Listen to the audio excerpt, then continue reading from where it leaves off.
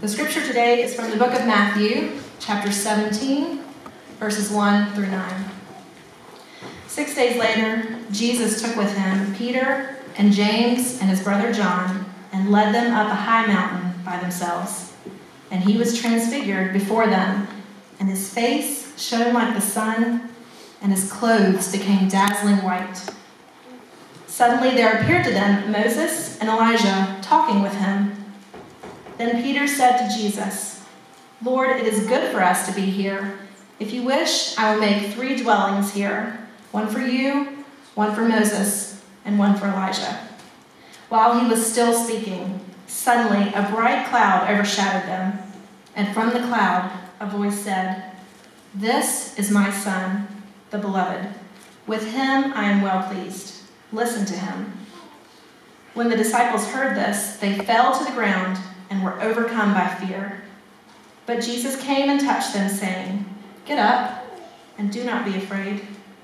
And when they looked up, they saw no one except Jesus himself alone. As they were coming down the mountain, Jesus ordered them, "Tell no one about the vision until after the Son of Man has been raised from the dead." This is the word of God for us, the people of God. Thanks be to God.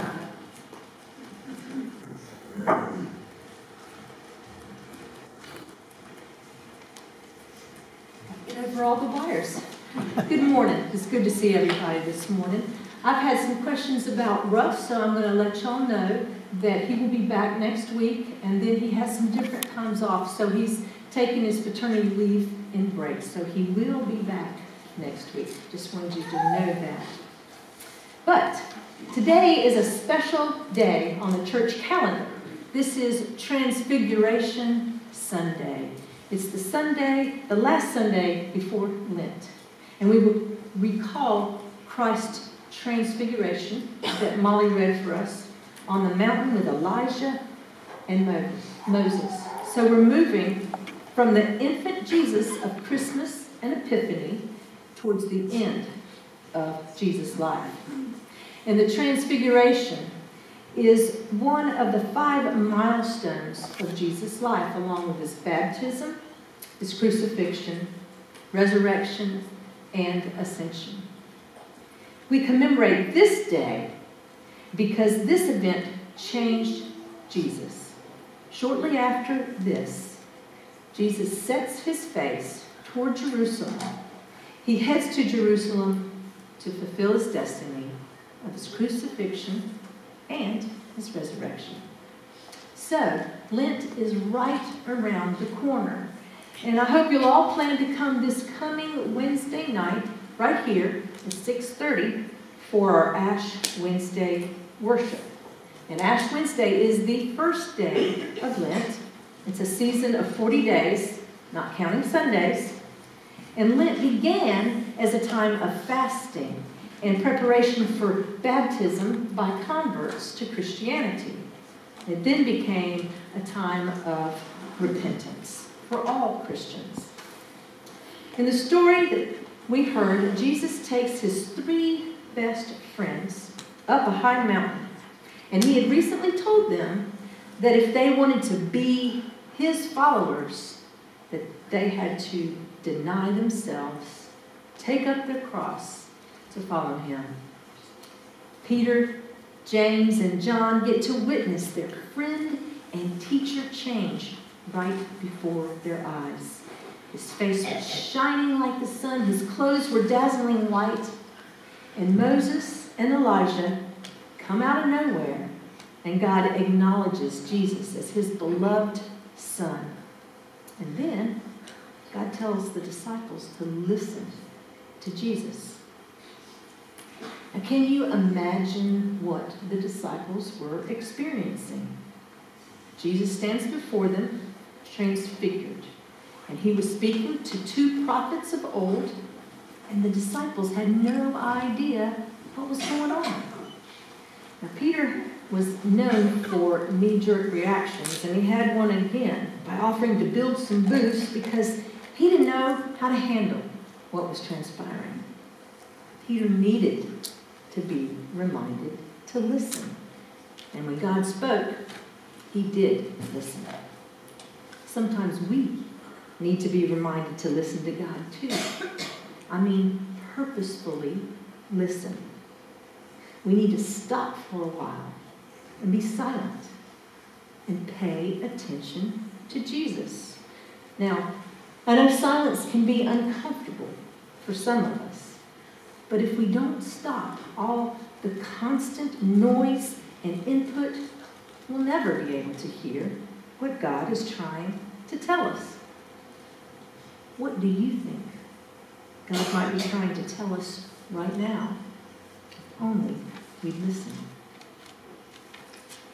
After the Transfiguration, the difference in Jesus can't be missed by the disciples. And we see and understand Jesus differently as we read further into the story, into this gospel. We know Jesus is the one who came to fulfill God's promises. And seeing Jesus differently might help us to see other people differently too. If we look at others purposefully through the lens of love, we are able to see God in them. And don't you think we need some of that right now, in this era of snap judgment that people make just because of others' beliefs? Wouldn't it be great if we all took a look at others and each other and saw them as children of God? It's easier to see the positive about someone when we see them as Jesus does. We've all probably known moments of surprised enlightenment when, through an ordinary act, someone we thought we knew pretty well is suddenly revealed to us in a brand new way. We can have conversations or encounters with people that we didn't understand at the time. But then in light of things that have happened, we can perceive them differently. We can even look back in retrospect on a loved one we've lost and realize that we missed the depth of meaning that person held in our lives while they were still with us.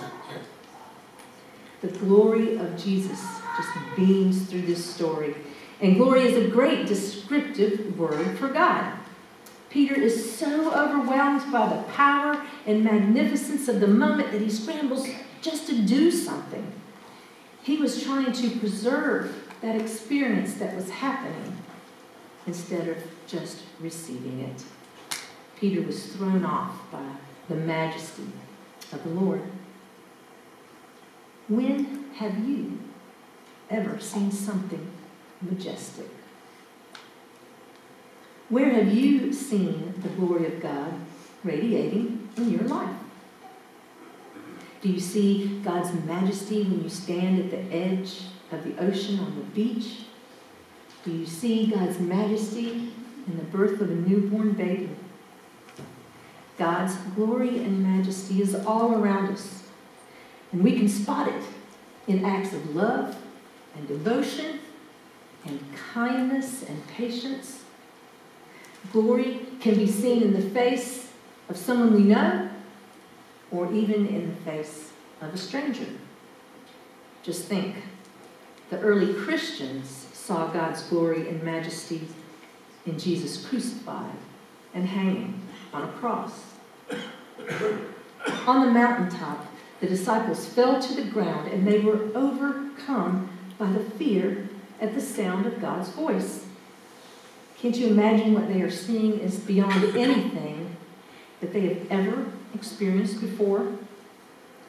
Jesus had told them that he must go to Jerusalem and undergo great suffering at the hands of the elders and the chief priests and the scribes and be killed, and on the third day be raised. But they didn't get it. Peter and James and John wanted to build this safe sanctuary away from everything else. They wanted to save Jesus and themselves from the agony and suffering to come. But they couldn't stop the suffering they were headed for. And we can't stop the suffering in our lives either.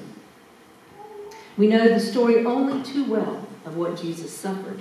And we all endure pain and suffering in our lives. The child who is sick, the relationship that's beyond repair, the family member struggling with substance abuse. How many nights do we go home and turn on the news to see nothing but chaos? But then, at the end, there might be a story that tugs at the heart about the grace that one person offered to another. And how many of us have been through storms and hurricanes, but once the storm is over, we all come together and help anybody that needs it. These are the moments that we realize that God is with us through the chaos, through the suffering, through the storms, through the hurricanes, just as God is with us in the triumphs and successes of our life. The Transfiguration is the moment at which God says to us that there is nothing we can do to prepare for or avoid sorrow in this life. We can't escape God's grace and joy either.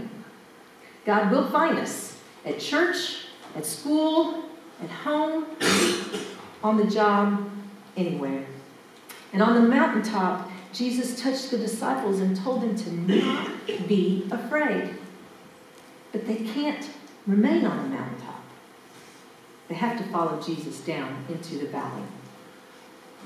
And I believe that as the disciples descended the mountain, they were still very fearful. Yet, Jesus accompanies them down the mountain. Whatever things we face, the fear of the mountaintop or the fear of the valley, God is always with us. Remember that Jesus had told the disciples to deny themselves and take up their cross and follow him. So, just like climbing up that mountain, Lent will be work. I challenge you to practice self-examination during the season of Lent. And instead of giving something up, maybe try taking something on that allows you to spend some silent time with God. Spiritual practices of prayer, reading scripture, just sitting in silence and listening for God's voice, those are great things to do during Lent. The requirement of the cross on Good Friday weighs heavily upon us as we take a hard look at ourselves, face our sin, and then turn and repent. I pray on this Transfiguration Sunday that you feel the presence of Christ on your journey through Lent. And I pray that you feel the presence of Christ on your journey up and down the mountain. Amen. That's why I need to pray. I will pray. I'll do that in the first service.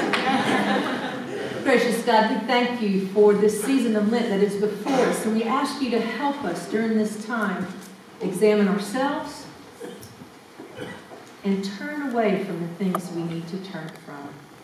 God, be with this church and help us as we face Lent and the work of it. In Christ's name, amen.